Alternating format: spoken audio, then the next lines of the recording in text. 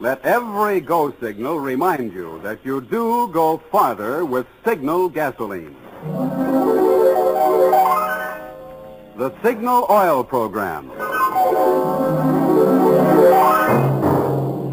The Signal Oil Company and your neighborhood Signal dealer bring you another curious story by The Whistler. Tonight's Lie or Consequences.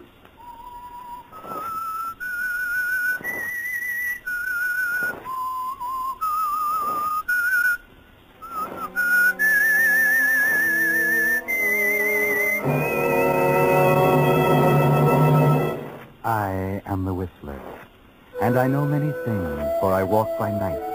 I know many strange tales, many secrets hidden in the hearts of men and women who have stepped into the shadows.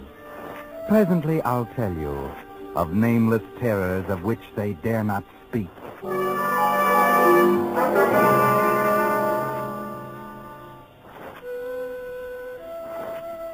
Within the human character, the line between good and evil is a thin and waving one.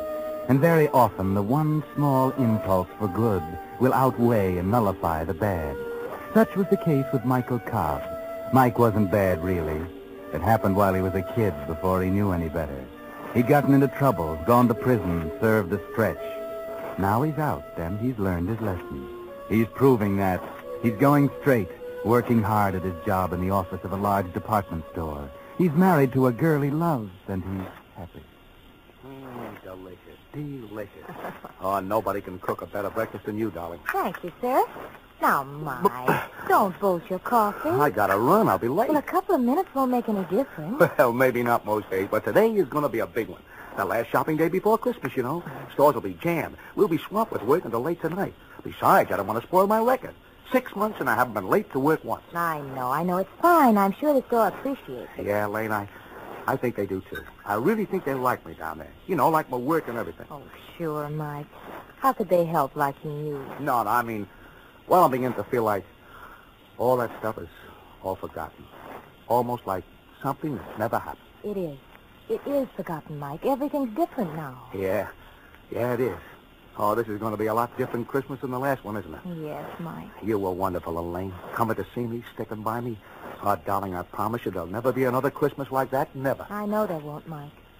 From now on, they're all going to be really Merry Christmas. Yeah, you bet. Oh, gosh, that reminds me. I haven't got your presents yet. I'll have to run out my lunch hour and find something. Now, Mike, they're not going to go spending a lot of money on me. Oh, maybe next year we'll be more on our feet. No, never you mind. I'll get you what I done, please. Oh, my gosh. Now, I will be late if I don't run. Hey, here's your hat. Oh, thanks. Well, goodbye, darling. If I don't get home before midnight, Merry Christmas. Merry Christmas.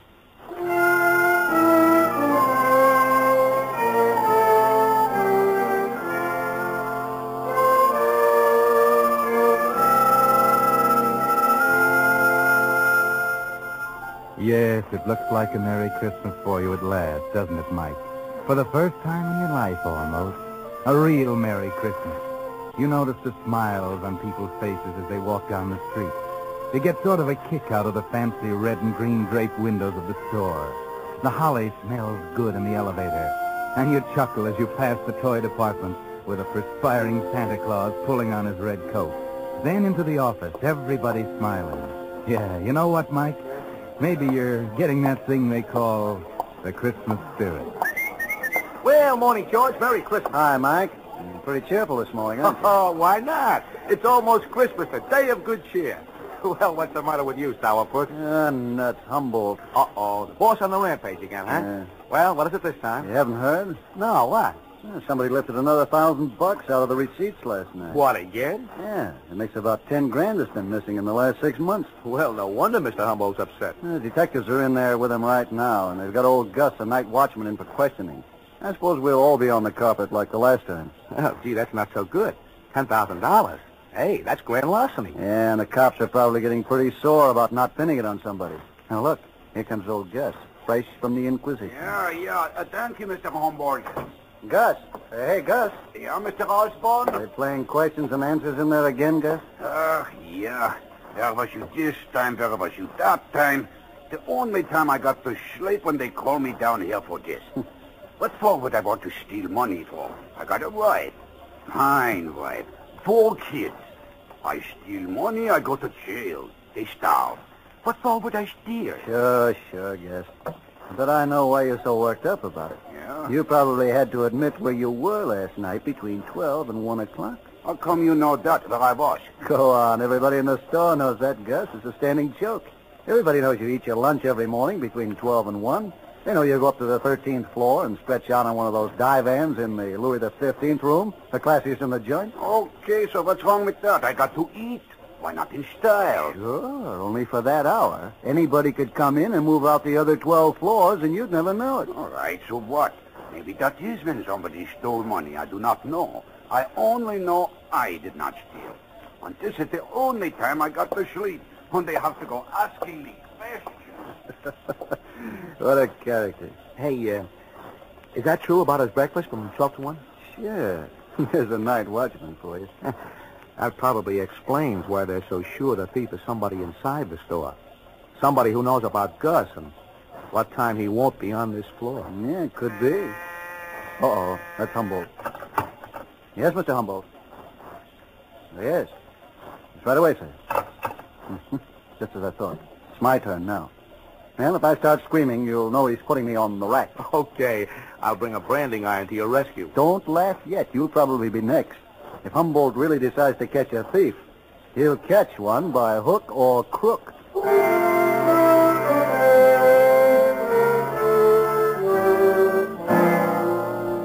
Merry Christmas, Mike. Oh, now what's the matter? You don't seem as happy as you were. Something happened to dampen the Christmas spirit, maybe? Something you can't describe, can't even put your finger on? Just a funny, sinking feeling? Forget it. George Osborne has been in and out of Humboldt's office, and almost the whole day has gone by and nothing's happened. And everything seems to have calmed down. In fact, it's George's turn to have the Christmas spirit. I really didn't expect it this year, but there it was in my pay envelope. Nice and crisp and green. With the best Christmas wishes of the J.C. Deaver's store. Oh, gee, that's swell, George. Yeah, real honest-to-gosh Christmas bonus. I can sure use it. Who couldn't? I don't know whether you'll get one or not, Mike. You've only been here 6 months. Then maybe. By the way, why don't you mosey in and pick up your pay? It's almost 9 o'clock. We close in 5 minutes. Well, I guess I'd better wait for Mr. Humboldt to call me. Golly, I thought we'd get paid earlier. I still haven't bought Elaine's present. Ah, well, don't worry. Most of the smaller stores will still be open for a couple of hours. Yeah, sure. But I thought I'd get her something she liked real well in a little store up on 10th Avenue. Oh, well, it'll be open till late. Say, I wonder if they found out anything about the 10 grand. Boy, they've really questioned everybody around, though. They didn't question me. In fact, they'd never questioned me about it. I don't quite understand that. Oh, well, I don't know. I guess you got such an honest face or something. Yeah. Uh-oh. Yes, Mr. Humboldt. Yes, sir. Yes, sir, I'll send him right in. Well, maybe we spoke too soon. He wants to see you. Oh? On the other hand, maybe he just wants to hand you your Christmas bonus in person. After all, you are getting to be the fair-haired boy around here these days. I'd better go in. You might even be in line for a promotion. You can't tell. Okay.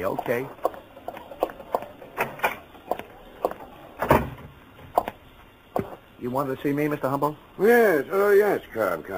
Sit down. Thank you, sir. Cobb, you've been with us 6 months now. Yes, sir? And I must admit that in that time you've demonstrated an admirable aptitude for the work. Thanks, Mr. Humboldt. Yes, in fact, there's been some discussion of raising your salary, promoting you. I even talked to Mr. Prentice, the manager, about it myself. Well, thanks, Mr. Humboldt. Yes, and that's why I regret very much to tell you this.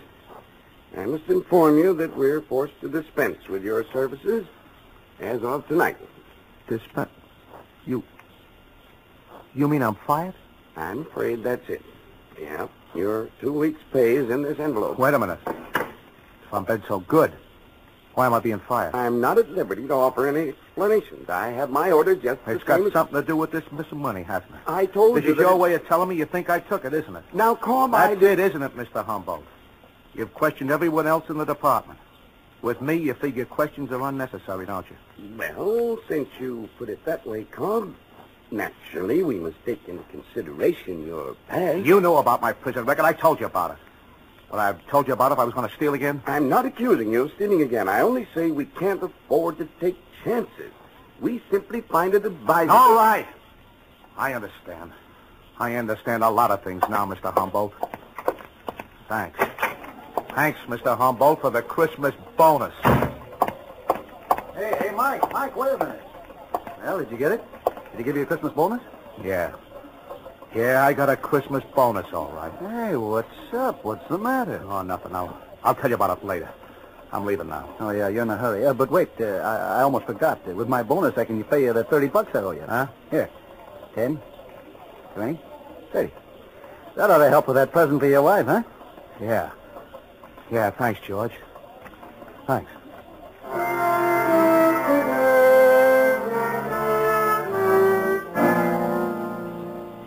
Merry Christmas, Mike. Yeah. That premonition you had this morning was right, wasn't it? That funny, sinking feeling. Now you know, don't you, Mike? You knew it all the time, really. All this past 6 months you've been kidding yourself. The dream bubble has burst. Merry Christmas, Mike. The crowds are still cheerful on the streets. The windows are still bright and gay, and the holly still spices the air. But you don't see or feel or smell. No, there's only the sensation of a chill wind cutting you to the bone as you wander the dark streets, not knowing or caring where you are. Hello, Michael. Merry Christmas. Huh? Oh, hello, Reverend Hewitt. I didn't see you. So I noticed. I was just getting home from my last-minute shopping. Won't you come in for a moment? A cup of tea, perhaps? Why, no, I... Oh, come on. I haven't seen you for a long time. That is, for a chat. Besides, it's chilly out. A cup of hot tea will warm you up. You look as if you could stand warming up, Michael. Come in. No, I've got to get along. Oh, come now. That lovely wife of yours won't miss you for a few more minutes. I tell you, I've got to go. Very well, Michael. I won't keep you. Oh, I'm sorry, Reverend. I didn't mean to, Well, I understand, son. You're troubled. Is there anything I can do? No, I'm all right. Well, I know you too well, Michael. I've known you all my life. Now, I've helped you before, haven't I? Why? I don't know. I don't know whether you did or not. All that stuff you told me about turning over a new leaf, forgetting the past, I believed it. Oh, yes, of course. Now, maybe you should have told it to some other people instead of me. It just don't work, Reverend. It just don't work. All that stuff about being good and doing good. It don't pay off. It does, Michael. It does. You must believe that. Even a little good done brings a great reward. Yeah, maybe to some people. Only maybe some of us are behind an 8-ball we can't get around. Michael, please come in. I feel I must talk to you. Not tonight, Reverend. Got all the talking I can stand. Now I'm going to do my own thinking. I know what I'm going to do. You can bet your sweet life I know just what I'm going to do.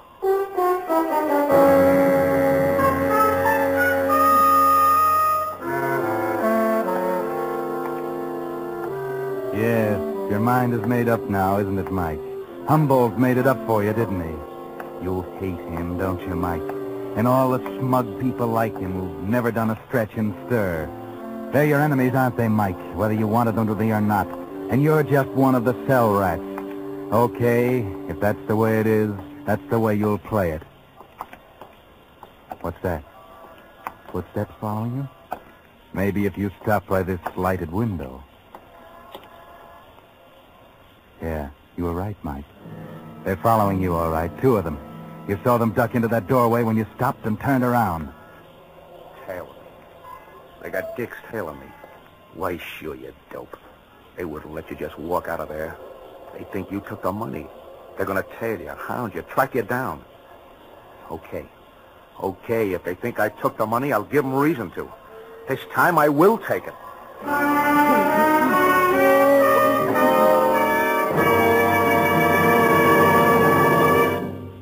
You are listening to The Whistler, brought to you by your friend, the Signal Oil Company. Marketers of famous Signal gasoline, your best buy today. Remember to let every go signal remind you do go farther with Signal gasoline.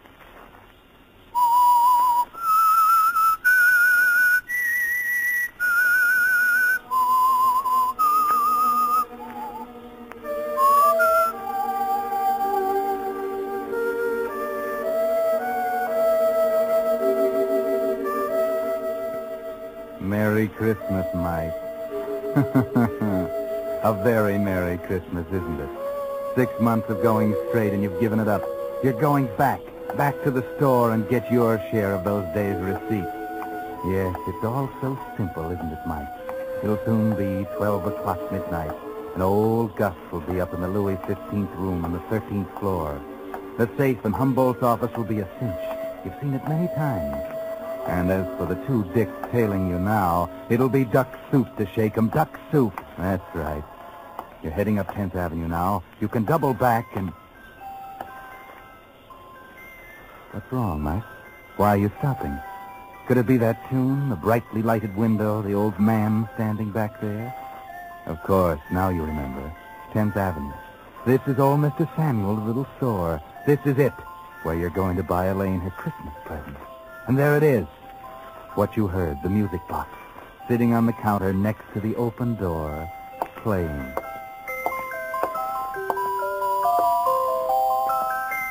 Good evening, Michael, and Merry Christmas. Hiya, Mr. Samuel. You came in just in time. I was just about to close up.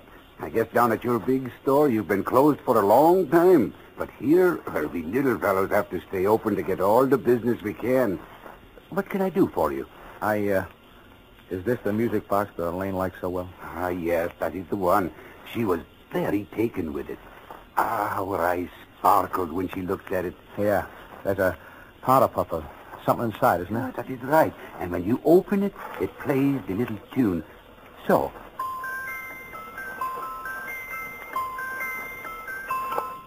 Yes, she was saying how it was her favorite tune. Okay. How much is it? Well, it's usually priced at $75, but I'll give it to you and the young lady for $50. $50? Well, yes, you see, it's a genuine antique, and it's the best thing I have in the store. Well, I'm sorry, but that's more than I figured Oh, on. I'm sorry, too. I would have let you have it for less if I could, but 50 is the lowest. Sure. Well, okay, forget it. I'm sorry. Come back again.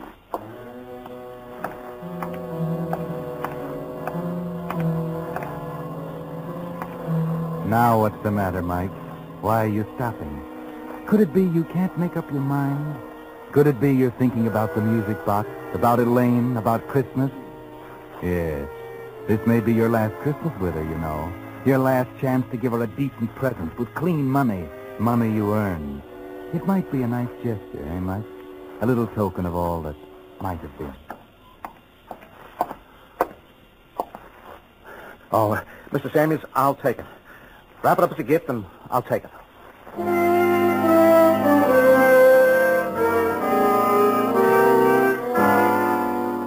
Merry Christmas, Mike. That's what's written across the package. It was going to be a symbol for a wonderful new life, wasn't it? And now it's an ironic farewell. Your last attempt at doing good, as Reverend Hewitt called it. Too bad it won't bring you that great reward he promised. It won't have a chance, because there are those two dicks still following you. And you're heading for J.C. Deaver's department store, office of Henry Humboldt, and the interior of its safe. It's almost 12 midnight, and you have to duck those guys quick. 30 girls, 30. The greatest little show in town, starring Tootsie Laverne and her 30 raving beauties. A new show just started. Only 40 cents. Ticket, mister? Huh? Oh, yeah. 40 cents. Thank you, sir. A new show just started. Hurry, ladies and gentlemen. It's the greatest little show in town.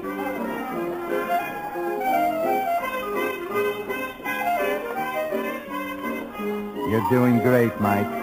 Those dicks will follow you in, but you won't be there, will you? No. You're heading for that exit sign down at the side. Through the curtain, push out through the door, and there you are. In the alley. And free. Okay. Now, up to the street. Lose yourself in the crowd. Turn down Fifth toward the store. You're okay now. No need to look back. Or is there? They're there. You didn't shake them after all. They were wise to that trick, and they were waiting for you outside the theater. Yes, you should have known. Now what? Maybe you've got an idea. Yes. A good idea, honey. Why not lead them to the store? Sure, that's where they expect you to go. But beat them there and hide, down in the freight dock, behind one of those big crates. They'll never find you in that mess. Then when they get tired looking, you'll be able to slip in and do the job. How's that? Brilliant. Yes, brilliant.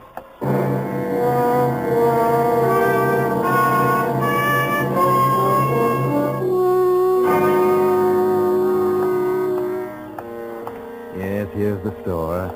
There they are, a quarter of a block behind. When you hit the alley, you'll run for it. Make a dash back to the back. And you'll be so far ahead then, they won't know whether you got in or not. And you'll fool them entirely. You'll have them searching the whole store. Okay, here it is. Okay, you made it. You left them way behind. Here's the freight, Doc. Okay. Come on, coppers. Just try and find me in here.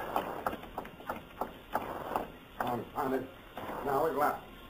I told you we were following him. Sure.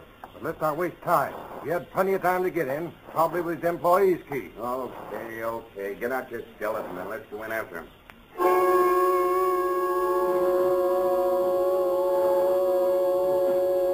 Worked like a charm, didn't it, Mike? You're sitting here in your crate, comfortably waiting, while they search the entire store. They've been there long enough to do it. It's almost 1. If they don't hurry, you'll have Gus to worry about. Not that that's too much of a worry. But wait, hold it. Yeah, that does it. Yeah, too bad. Hey, flash your lighter on. You could have ducked into one of these crates here. Yeah, but we never find him in that mess. He could play hide and seek with us there for days. Yeah, you're right. I guess we might as well call it a day. It's a fine way to spend Christmas Eve anyway. Come on, let's go home. Okay, I'm right beside you.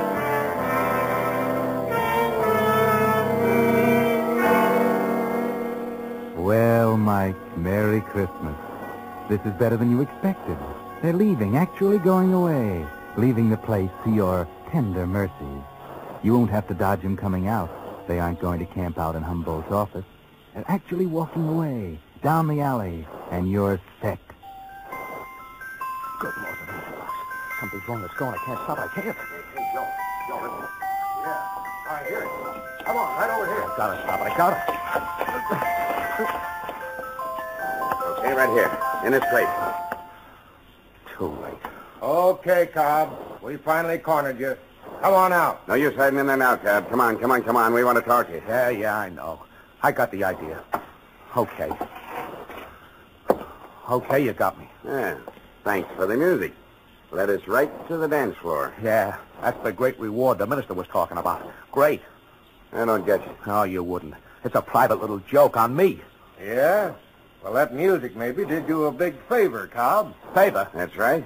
Maybe you'll see what I mean if you'll answer a few questions for us. I don't see why I should. You got nothing to be afraid of, kid, if you just answer a couple of questions straight. I'll answer one. I didn't do it. I had nothing to do with it. Okay. You had nothing to do with it. We didn't ask you that question. But answer this.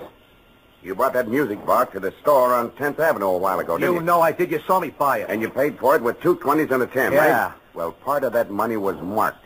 It was money that had been stolen from Deaver's department store. I said it wasn't stolen. That was the dough. I got my pay envelope. All of it? Didn't somebody else give you part of it? No, I just earned the whole thing. Didn't George Osborne give you part of it? Oh, yeah. Yeah, he did. Oh, He paid me $30 he owed. okay. Now, this is very important. How'd Osborne pay you? In what denomination of bills?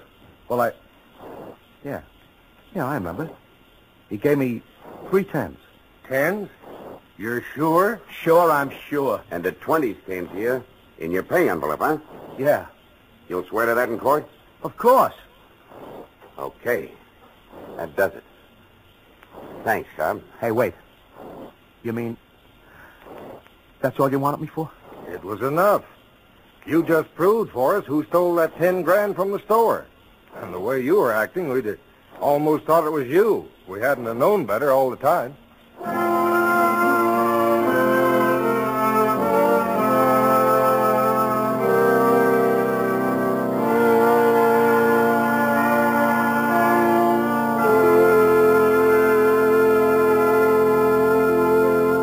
But that's not the end of the story. The Whistler will bring it to you in just a moment. Meantime, Signal Oil Company joins with 1,800 Signal gasoline dealers throughout the West from Canada to Mexico in hoping that this has been a good Christmas for you. It wasn't the Christmas we had all hoped and prayed for. There were too many empty places at the table, too many empty places in our hearts. As we look back, we may wonder if perhaps we didn't give quite enough. Not quite enough of our efforts, of our money, and of our blood, which can mean life itself to a boy at the front. Yet even the regrets that may tinge this season's gladness can prove its greatest blessing if they fire us to new determination, to new and greater effort through the coming year until our prayers are finally answered and peace again returns to heal this confused and torn world. Yes, if, as this Christmas of 1944 draws to a close, we will rededicate ourselves to this, our job, we may, each of us, hasten the realization of that ancient promise, peace on earth, goodwill toward men. And now, back to the Whistler.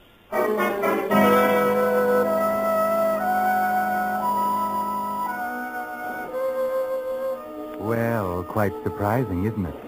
The police didn't suspect Mike at all. You see, it was this way. Because of his record, the cops began to tail Mike in the very beginning, when the money first began to be missed. Twice they had him under observation at the very time the money was stolen, so they knew he didn't do it. But they kept watching him in the hope he would lead them to the real thief, and he did. Yes, because when things got hot, the thief finally tried to frame Mike by giving him some of the stolen money. Marked money this time. George Osborne? Oh, no. In fact, Osborne almost gummed things up by paying his debts. The detectives hadn't counted on that. That's why they had to be sure which bills Osborne gave Mike. The 10s weren't marked, the 20s were. The 20s Mike got in his pay envelope from Humboldt. Yes, Henry Humboldt, the office manager. You see, things were getting too hot for him. The trail was getting too close. He knew the money was marked, and he knew the detectives were watching Mike. So he gave him some of the marked bills in his severance pay, trying to frame him.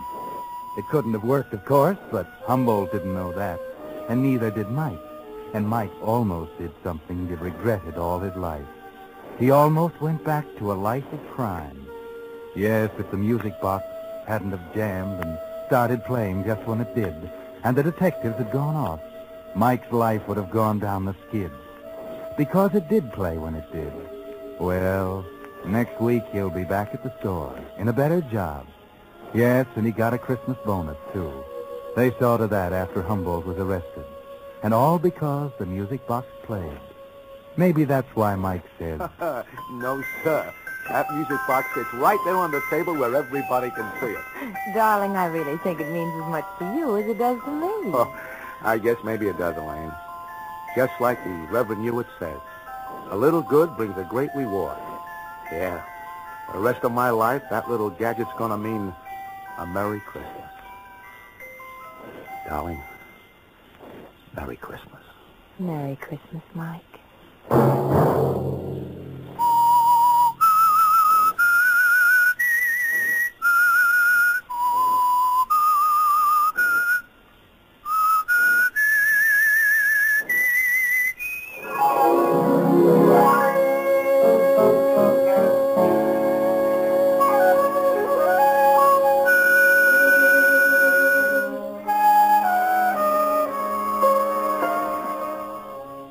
Next Monday at 9 o'clock, the Signal Oil program will bring you another strange tale by the Whistler. The Signal Oil program is broadcast for your entertainment by the Signal Oil Company, marketers of Signal's famous Go Farther gasoline and motor oil, and by your neighborhood Signal Oil dealer, who is at your service daily to keep your car running for the duration.